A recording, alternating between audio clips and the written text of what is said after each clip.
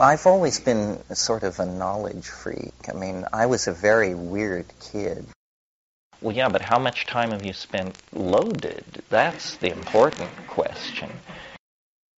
To go from birth to the grave without ever encountering DMT is, to my mind, like going from birth to the grave without ever having a sexual experience. It means you skated through life. You never got it. I mean, I think of the mainland as Blade Runner land. It's amphetamine land. It's availability land. It's strontium-90 land. It's newt land. It's, just a horrific scene. It's not like camping in cornfields waiting for flying saucers. If you camp in the cornfield and take 6 dried grams, it will find you. And yet, clearly I'm some kind of cannabis-smoking lunatic. So how did that happen? Well, it's just the principle of the idiot savant, I think. We are beginning to embed ourselves into a cultural membrane of some sort. A 10-minute DMT trip is worth 20 years of academic pharmacology, art history, psychology, and all this other malarkey. Because then you just say, okay, I got it. The things I encounter that I call elves or gnomes, it's just a gloss. I mean, they're small, and they have the archetype. They're more like leprechauns, and this maybe raises a racial issue. And they make things, and they live in domed spaces. And the mythology of elves is that they live under hills, and they're master craftsmen, makers of jewelry and machines and stuff like that. That is exactly the deal. And they're dead souls is what they are. Interestingly, the whole notion of fairyland is when St. Patrick arrived in Ireland to convert the pagan Irish to Christianity, they were practicing what is called the fairy faith. They believed in little people. They believed they were the souls of the departed. They believed they were everywhere around us, and they believed that certain people who had the eye could see these fairies. And they believed this with such conviction that Patrick quickly realized that he was not going to get anywhere converting the Irish unless he made a place for this phenomenon. So he invented purgatory. Purgatory was invented by St. Patrick. It was not church doctrine before that time, and he then very and if you are not Catholic or don't truck in this domain, you may not know what purgatory is a place exactly like hell, except you eventually get out. And it's where you do penance for your sins. Well, he was so successful converting the pagan Irish with this concept that when word reached the Holy See, the Vatican, it was made church dogma, and then it was very successfully used to convert the pagan Slavs, who also had a belief in a kind of fairyland. So I don't know what this thing about dead souls is puzzling to me. It even with my predilection for the peculiar and the psychedelic, I find it hard to completely embrace the notion that these are ancestors alive in some other dimension. But in some ways, that is the most conservative explanation. After all, if you believe they're extraterrestrials who came from the stars, then you're supposing and hypothesizing all kinds of things. Since they are interested in human beings, since they can converse with human beings, since they seem to know our boundaries and limitations, they must be some kind of human being. And then the choices are they are a prenatal form of existence. In other words, souls that never incarnated into a body and are like up there waiting for the stork or something.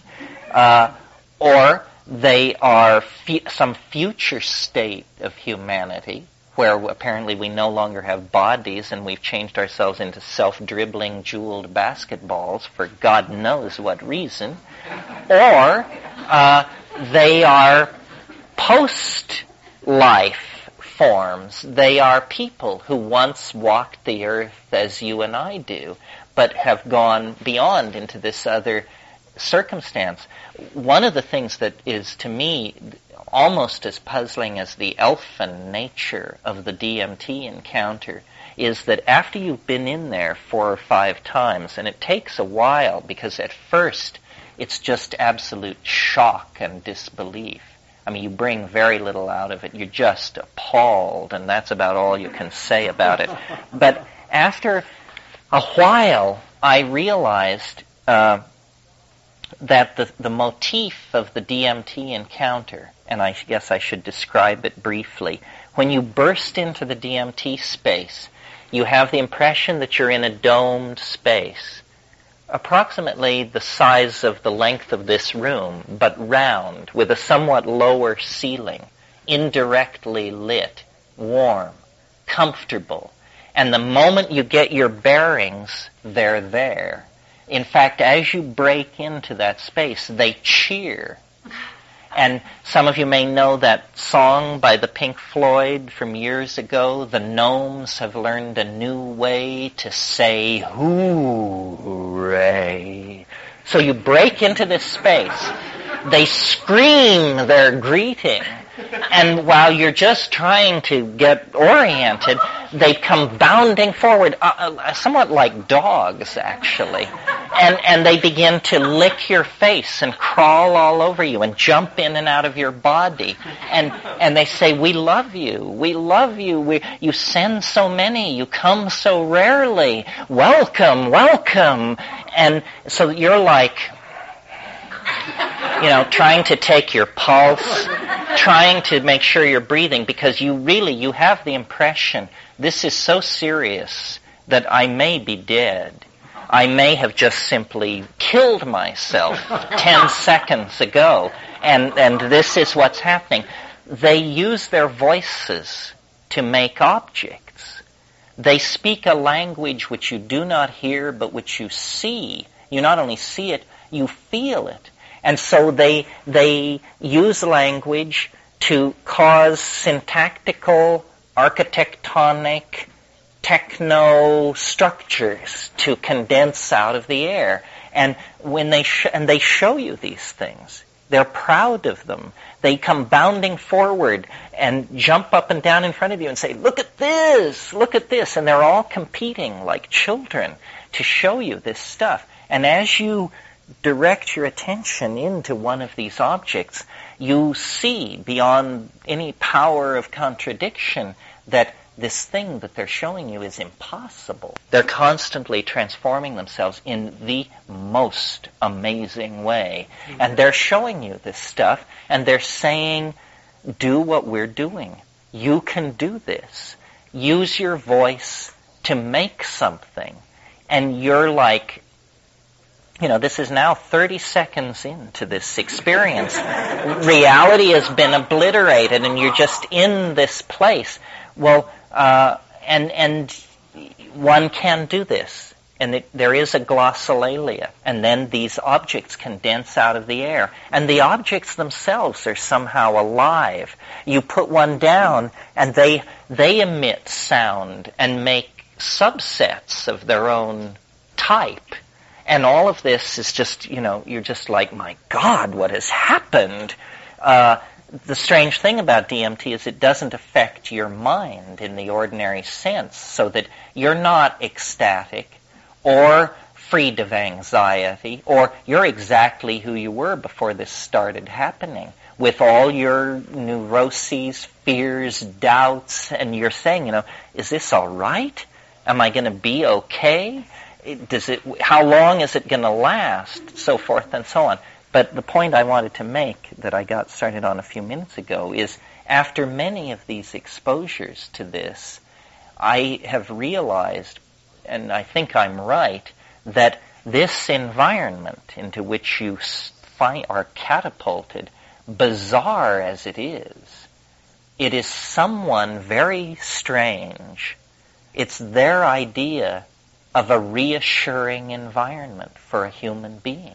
They are so marvelous to you because you've never seen anything like it. But on the other hand, you've just been born into this world. And trying, and this is why I think perhaps it is a bardo. Perhaps it is an after-death, I don't know if maternity ward is quite the phrase, but it's where you start your existence in this other dimension. But in the same way that a baby lying in a bassinet in a maternity ward could hardly conceive of growing up to drive Ferraris, collect art, and crush the competition, you lying there in this nursery, in this playpen, how can you extrapolate what lies beyond that space? Because clearly the entire space has been prepared for baby, and you're the baby. So you can't figure out, is this the entirety of this universe, or how far does it extend? And I suspect that when you die, this is what you get, and that familiarity with the after-death vehicle, that DMT actually is a thanatoptic compound, and that this trip is you are peeking over the edge into eternity. And, questions you never thought you would have answers to are answered. Just, is there life after death? You bet. Next question. On that note, let's go to dinner. Thank you. I don't consider myself Catholic in reflex, and I'm trying to be a good anarchist, and I lean toward the idea that man is perfect. But reading about a group of people who absolutely believed and acted this out pushes you up against it. Because, if man is perfect, theft is all right, murder is all right, murder of your own children is all right, on and on and on. So then you think, well then, so apparently I don't think man is perfect. Well then, so where do I draw the line? Let me say to the group, as far as Amanita and Mascari is concerned, don't try this at home, folks. It's out there on the edge of the bardo. As I say, I don't think of myself as a guru. I think of myself as a doorman. I should make it clear, I don't believe this stuff. The future evolution of mankind is going to be based on these states. But the last point I want to make is one about how evolution occurs. It isn't that a mutation happens and it confers greater adaptability upon an individual, and therefore that individual and his offspring numerically gain over competitor individuals of the same species. This is not how it works. The way it works is you have constant mutating of a gene pool from the influx of cosmic radiation and other factors. There is always a low level of mutagens, of mutants in a population. But they are of no consequence as long as the selective parameters remain the same. But when the selective parameters change suddenly, these individuals who were previously masked in the general population, the selective advantage that they have now comes immediately to the fore, and they act very quickly and critically to send the evolution of a given species off in a different direction. This is why the fossil record progresses in fits and starts, because sudden shifts of environment cause the apparent emergence of new types. It isn't that they cause it, it's that the new types were always there, but not with any advantage. It's that the new situation has conferred a sudden advantage on them, and they are moving then into positions of dominance in the population or the society, if we're talking about human beings.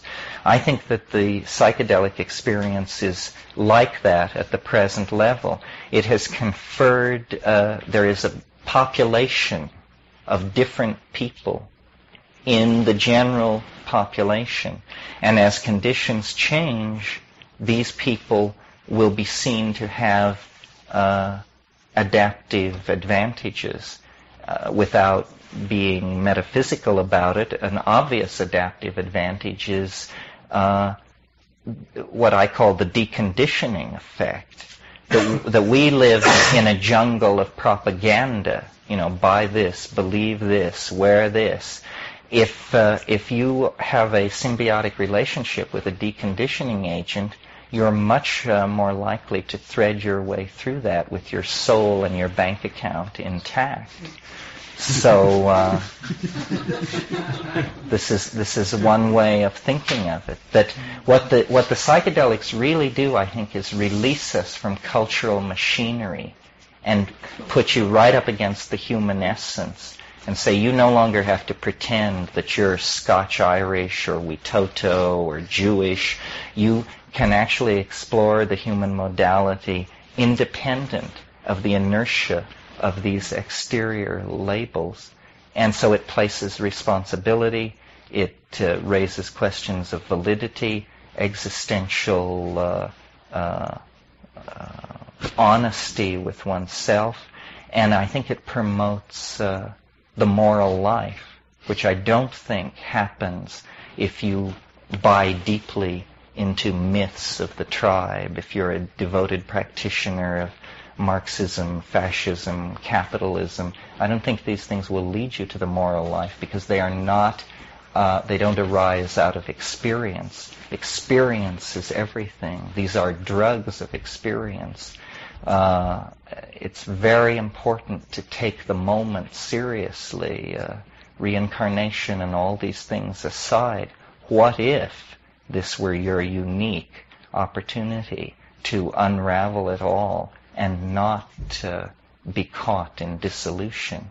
Because I think that there is a potential for immortality, but it isn't assured. It is something which comes to the courageous.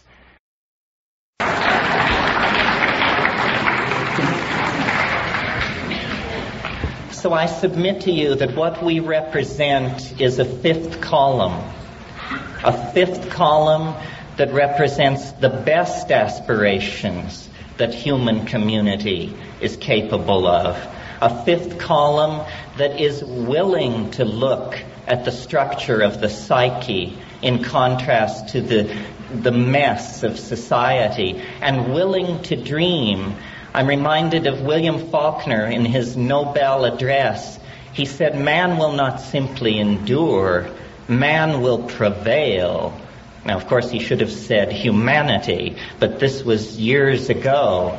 But the thought is there. We have the tools, the intellect, the will to create a caring global culture.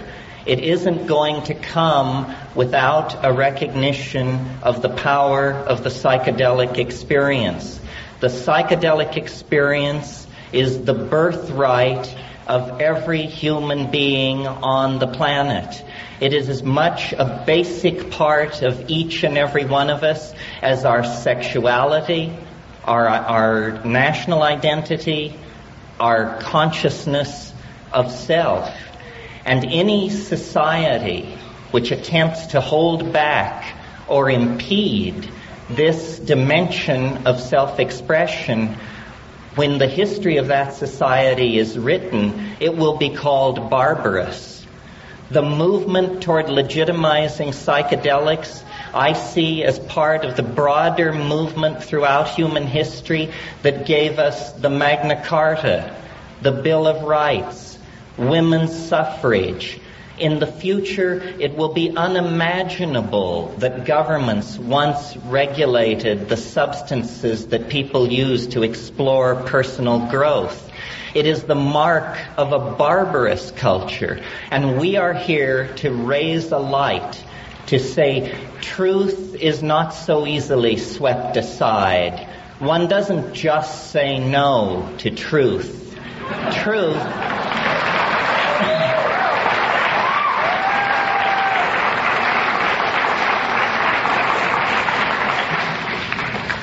requires engagement. It requires courage. It requires a sense of where we have been and of where we are going. And what is preached all around us is the quick fix, the fast buck, the temporary solution, the throwaway and disposable culture that ends up throwing away and disposing of human lives. And what we place against that is a humanism that does not rise out of theory. It's a humanism that rises out of experience. The experience that informed the great mystics of every religion is not something that we strain for throughout a life of self-discipline and self-subjugation. That isn't it. It is our birthright. Each of us, Dr. Hoffman and his discoveries place this dimension within the reach of all of us. Dr. Hoffman and his discoveries place this dimension on a social agenda that cannot be denied, that will not wait. If not now, when? If not us, who? It's that simple. We are moving now, I think, unfortunately, into yet a darker political night in terms of the larger society around us. And I make an analogy to the coming of the Dark Ages. But what the Dark Ages promoted that is going to work in our favor were monastic gatherings of like-minded people who preserved information through the time of darkness and social ignorance toward a new day when it could be utilized to mitigate the suffering of men and women everywhere. LSD is, to my mind, first and foremost, the greatest medical discovery of the 20th century, and I use it in the sense of ameliorating pain, creating caring, promoting unity, healing not so much of the individual psyche, although certainly its impact in that dimension is tremendous, but ultimately as a deconditioning agent, allowing us to move beyond the confines of historical society to see what we could be, what we have been, and what in fact we have the energy to be in the future. Thank you very much.